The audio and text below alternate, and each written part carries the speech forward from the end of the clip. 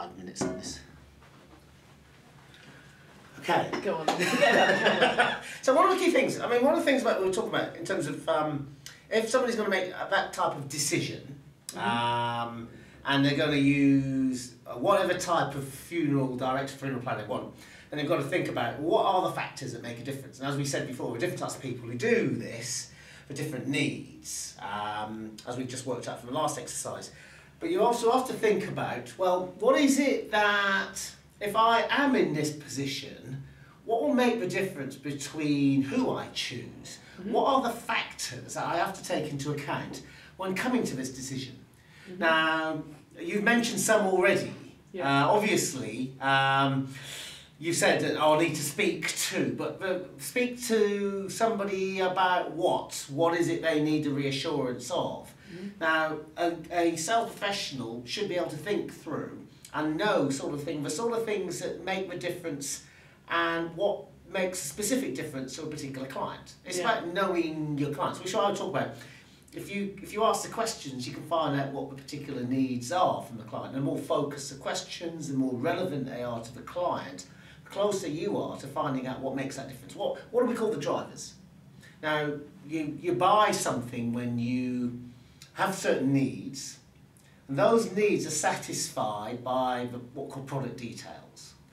If the product details are satisfactory, then you create a desire to buy because they satisfy what you need. It's all about client needs. As I said before, it's not about you selling, it's about finding out where the gaps are in terms of where the customer is at that precise moment in time. Now, for somebody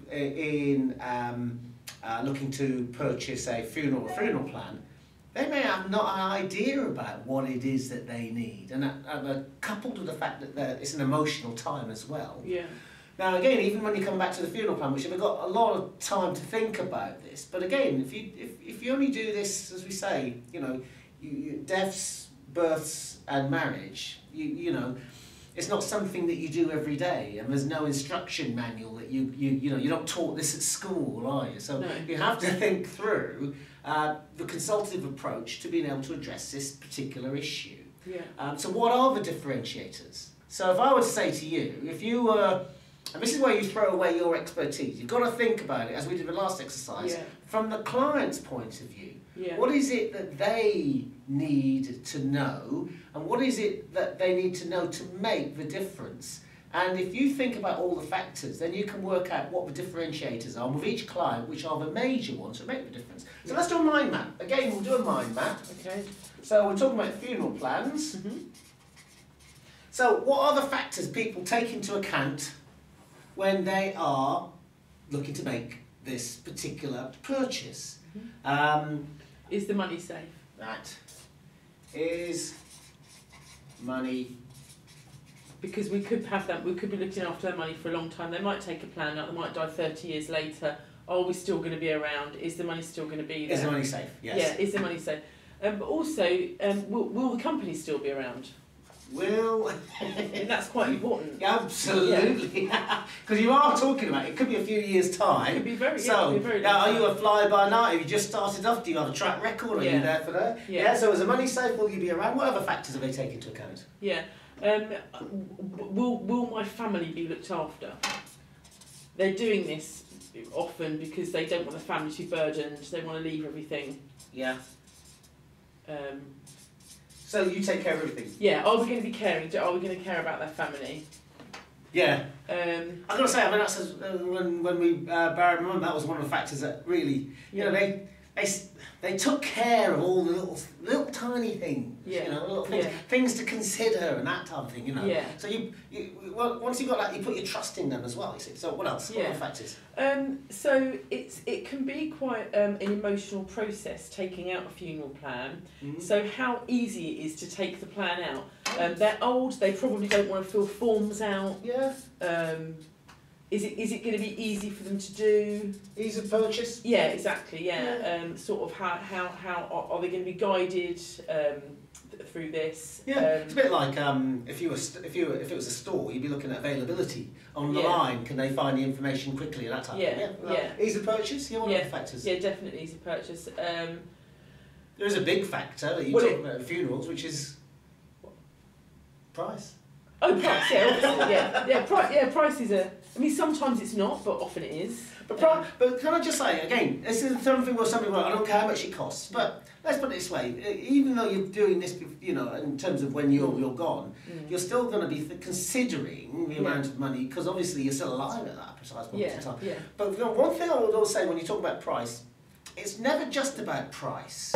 You see, the cost of a fiver, you always think, well, the fiver. No, if you go to going out with drinks with a friend, you go and look in your wallet, your purse, you got a fiver, and you're thinking, oh, that's all I've got. That's not got much. But if you're in church and the collecting team comes around, and you look in your purse, and your wallet, you got a fiver, and you're thinking, fiver? That's a king's ransom. You can feed a family on a month for that. See, it's not about the cost; it's about your perception of value at a particular time. Yeah. So price is always about value. And that's the thing about why I say, being the most expensive is actually a very good sales tool, because it comes down to one of the areas as well, not just about will you be around, but there's another factor in terms of this, and especially when you're talking about, I've a friend whose wife died, she was Irish, and went to the funeral, and the one thing that he was so pleased about in all this distressing time was that she had a really good send-off, and it was respectful, and it was like, and you know, and the choice of the director and the way they did it gave it an extra edge of prestige and quality. So quality is obviously going to be a factor which comes into that, which is why I say price isn't is a factor, it's a differentiator. Yeah. But you're talking about something like prestige. Yeah. And I put quality, because quality doesn't always come with prestige. If you've been around for hundreds of years, that gives you prestige. But it doesn't necessarily mean, you know, if you're not been around for 30 years, you still can have a very quality service. Yeah. What are the factors? What else do I people, the differentiators? I'd say that sort of professionalism, the quality of the stuff, the people you're dealing with. It's you know, funeral director, you're not. The customer doesn't really see it that they're dealing with an organisation, they're dealing with a person. Yeah. That's going to be me when they're buying the plan, or an arranger in the branch come the time of need. And so it's kind of important that you know, that they're dealing with people who are well trained, who they can trust. Yeah. And I'll put professionals on there, but I'm also going to add to the people. Yeah, the people factor is really important. Can I just say, professionalism, yes, everything works, everything's good, everything's smooth, everything's like we're talking about ease of purchase. Yeah. But again, this is another factor. That doesn't necessarily mean because it's a very personal business like yours, it's every business, it's the people. Right. Yeah. If you buy your weekly groceries at a well-known supermarket, Asda, Sainsbury's, Lidl, one of the factors that keep you coming back is, I like the staff there, they're really friendly. They're really nice, you know, sort of thing. Yeah. So again, the people make a difference as well. Yeah. Any more? Not that I can think of off the top of my head. Okay. Now, can I just say, if you're thinking about this, anybody who's in the sales game, if you're not thinking about what differentiates you, this isn't just sales, it's customer service as well. You've got to think about, well, what will be the difference between me, what factors will weigh up in my mind in terms of picking between?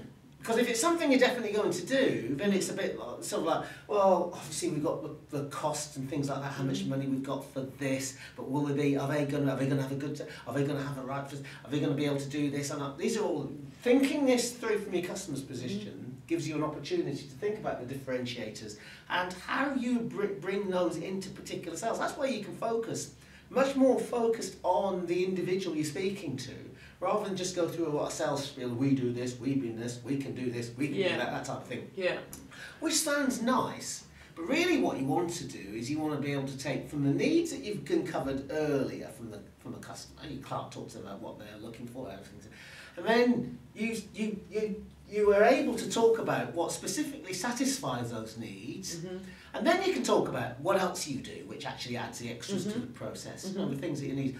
But then what you're doing is, again, we're not talking about selling, we're talking about finding the gaps, filling those gaps to the customer satisfaction, creating the trust, creating those that area of they've taken care of everything. That would be something, the more you satisfy that, the more the value comes into this approaches. So again, once somebody walks away from something and are completely satisfied, then you've done a good job. Yeah. But be able to know that and be able to know what to say at that time, Mhm. then it becomes a much more personal process, and it's not just, you know, a conveyor belt type of process. This is what you do, this is what we do, this is what we can offer you, so on a dotted line. It becomes a much more of a consultative process. Yeah. That's why looking at the differentiators is important. Yeah. Now what I'm going to get you to do is, I'd like you to just take these as the mind map we've got there, Yeah. complete these, but again, think about the areas around each of these. Yeah. And think about the factors that come into account when you're doing that. Mhm. And that way, what you've got there is you've got a much fuller picture of the type of approach and benefits and value adds and information you give to somebody at a time when they need to have this sort of information. So it's really about helping you to be more consultative with your clients. Yeah. Okay. Yeah? Yeah. Okay, give you 2 or 3 minutes? Yeah. Brilliant.